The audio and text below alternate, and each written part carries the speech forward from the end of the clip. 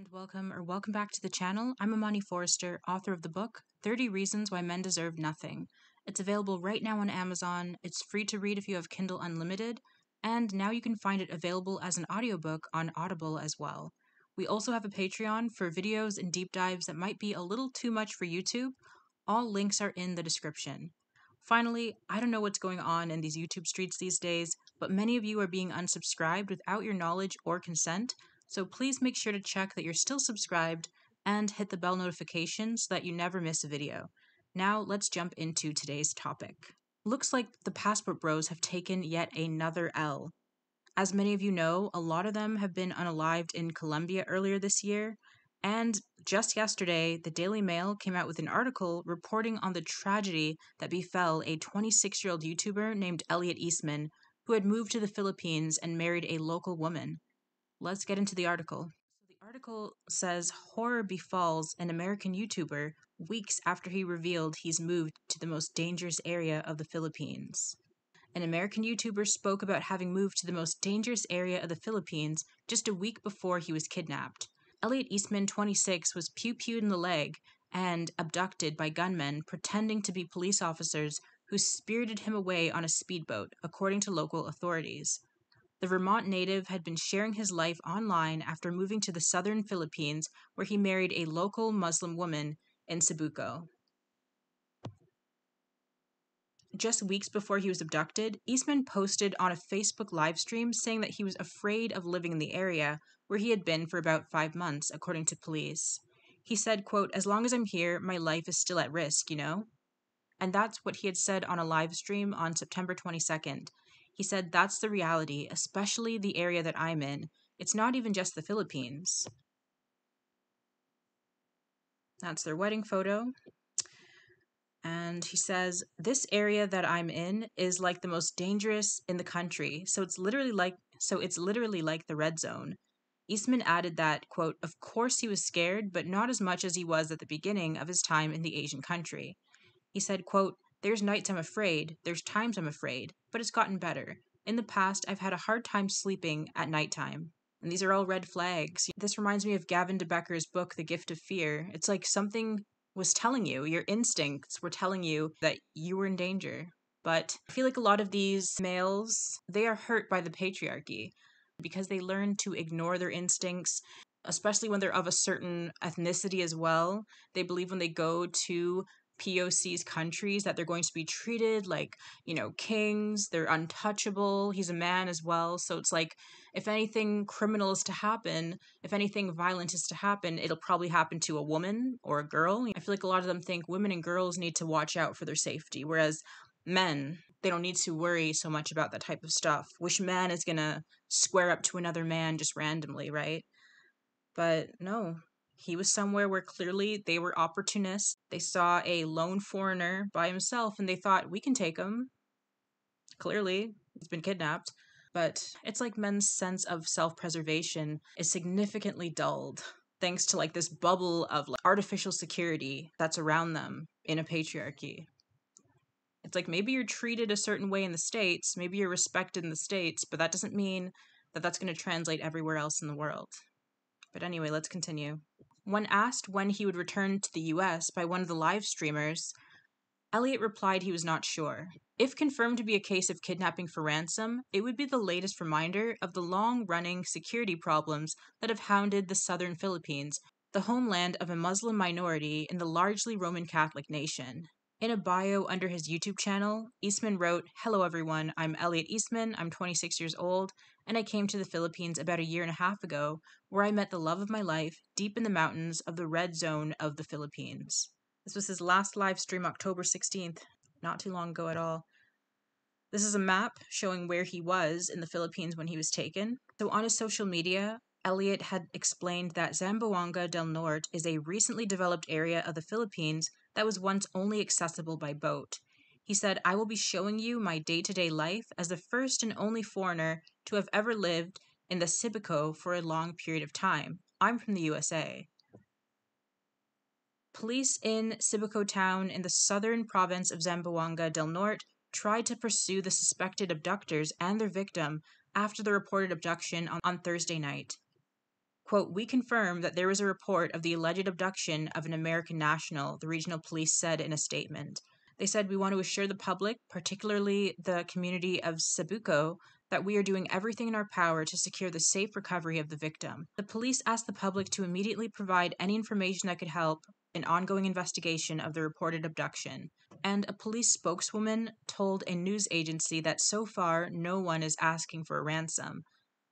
Yikes, that's kind of worrying because it's like if a ransom's not their motivation, then what is? I remember that I first heard about this story on TikTok and people were saying that he was kidnapped for a ransom, but police are stating that actually there is no ransom request at this time. So it makes you wonder, like, what is the reasoning? And part of me is wondering, like, if it's not money, is it anger? Are they just mad to see a foreigner in their country married to one of their women? Sometimes they see these passport bros come into their country and they know why they're there. They know that they're on, either SMEX tourism or they're there to marry one of their women, and they don't like the idea of, quote, their women being taken by a foreigner. It makes me wonder, is it some kind of form of mate guarding? And then also, there's all these theories out there as well. People are wondering, like, who was his wife really? Like, he had met her only a few months before marrying her. Was she involved in his kidnapping? Did she know about it? A lot of questions. Two police reports said that a resident of Cebuco reported to police that four men in black clothing who were armed with M16 rifles and introduced themselves as police officers forcibly took Eastman, who then tried to escape. One of the gunmen actually shot Eastman in the leg before dragging him into a speedboat and fled by sea, further south towards the provinces of Bisilan or Sulu, the police report said. Policemen chased but failed to find the gunmen and Eastman and alerted other police and Philippine Marine units in the region, according to the reports. The southern Philippines has bountiful resources, but has long been hamstrung by stark poverty and an array of insurgents and outlaws.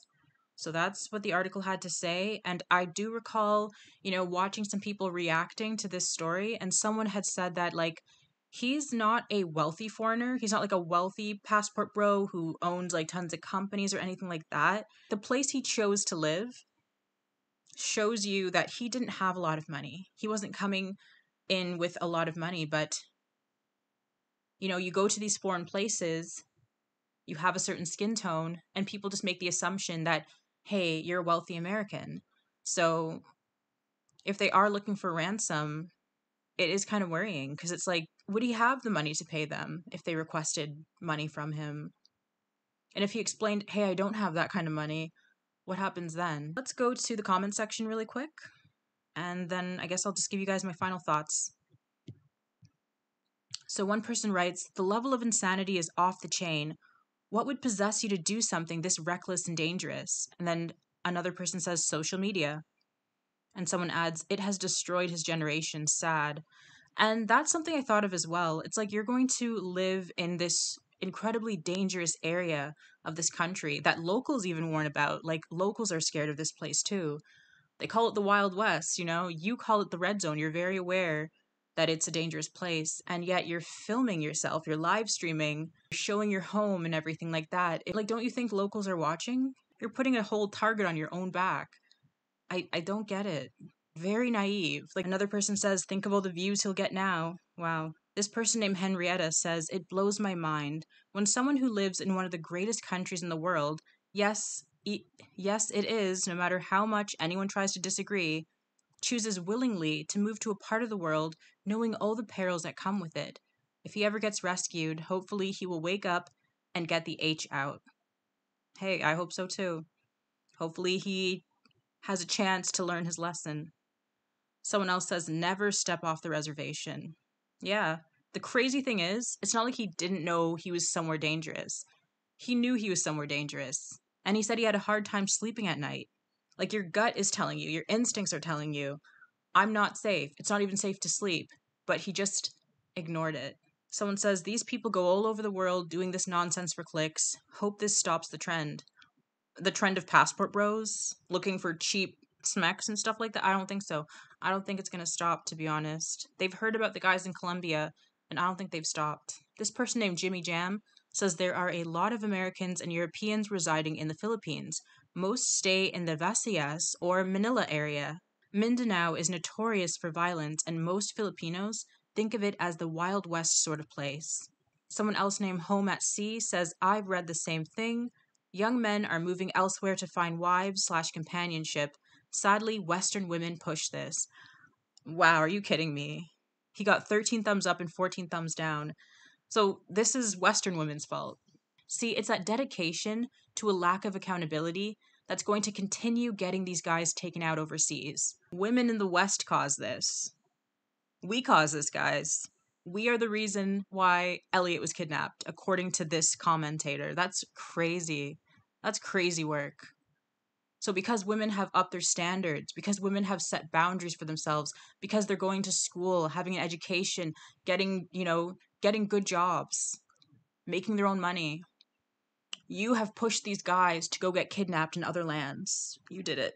You and me did it, guys. Crazy. If these people are so dedicated to not learning and to blaming women for all the problems that they put upon themselves, literally they're going to go the way of the dinosaurs. Y'all are just going to go extinct due to your own bad decisions. You can blame women all you want, but the truth is, this man has been kidnapped, and we don't know if he's coming back. Somehow I feel like that was his own lack of being able to decipher danger, his own failure to listen to his own instincts. No one told this man to take himself from America, to go to the Philippines, to go and live in one of the most dangerous places. If he wanted a nice Filipina wife, there's no Filipina Americans he could have found? For real? Come on now. And really, these guys will do anything except for go to therapy. If you're struggling to find things in common with the women in your own country, if every woman in the country is a problem, look at yourself. The common denominator is you. These guys live in Delulu land, though. Someone else says, where's the photo of his injury after he was shot trying to escape? Without the proof, I think this is yet another fairy tale story that a wannabe influencer invented out of thin air. Sorry, but if the shoe fits, how would he know what type of rifles his kidnappers had if he wasn't in on it all? And then someone else says he's missing. And it's like the first comment, it's like, did you just swallow a whole bottle of copium? Like, you don't want to sit with the fact that this man put his own life in danger. I'm not trying to victim blame or anything, but he decided to live in the most dangerous area that he knows no foreigners go to and live long term. Now he's missing, and you want to say, well, he must have talked to some local guys with guns and just decided to pull a prank on the local police. Really think that they would do that? Yeah, you're coping. And the thing is, people cope when they're afraid. This person's afraid of what he's read in this article, so it's easier to gaslight himself and believe that this must be a made-up fairy tale story so that you can feel better when you go overseas as a passport bro, right? Delusional. Someone else just says influencers. Okay, I guess I'll share my thoughts. If anything, this is just a cautionary tale. For passport bros, of course, but also for anyone who decides to vacation in faraway places where they don't really know the customs or the language too well or the region too well. Do your research, first of all. Be careful where you choose to live if you want to move countries. And just know that there are safe and dangerous places in every country. And while nowhere is 100% safe, if even locals are cautious of a region, respect that. Take heed to their warnings. He knew he was somewhere dangerous, and yet he stayed. I've also heard that some of these passport bros, they falsely assume that because they've married a local woman, instead of just going on like a Smex tour, that they're going to be safe, that they're going to be left alone, that the men will respect that. But that's not always the case. That's not always the case. That doesn't guarantee you safety. The only hope now for Elliot is that hopefully his kidnappers decide for whatever reason to release him. Or if they are looking for a ransom, hopefully they contact his family soon or the police soon, and they ask for that ransom and then they get it, and then they keep their promise and release him. But yeah, those look like his only best case scenarios at this point. We have to remember that Elliot is injured. He was shot in the leg. The leg has so many arteries, so many nerves. They could be damaged right now. Unless, hopefully, he's been taken to a hospital. Or unless these guys know how to treat his wound and remove the bullet and everything. but there's no way to know that. Being shot in the leg, I mean, you can experience significant blood loss or even damage to the limbs. And someone even pointed out that you can even get sepsis. So it's like, if he's not being treated, he's living on borrowed time. Just a very scary situation. And the saddest part is that he did not have to go through this. He could have found himself a nice woman in the States, or he could have decided if he wanted to live in the Philippines, he could have just lived somewhere much safer where other foreigners tend to live. But yeah, I mean, like they say, you F around and you find out sometimes. I will definitely be following this story. Hopefully, it ends happily for him, but we'll see. But if things don't end up going well, I mean, there are passport bros that are already blaming us Western women for his disappearance. It's our fault for going to school and having standards and making our own money. We did this, guys. We did this to Elliot. Shame on us. Anyway, let me know what y'all think in the comments. Definitely make sure to like the video. And yeah, I'll see you in the next one.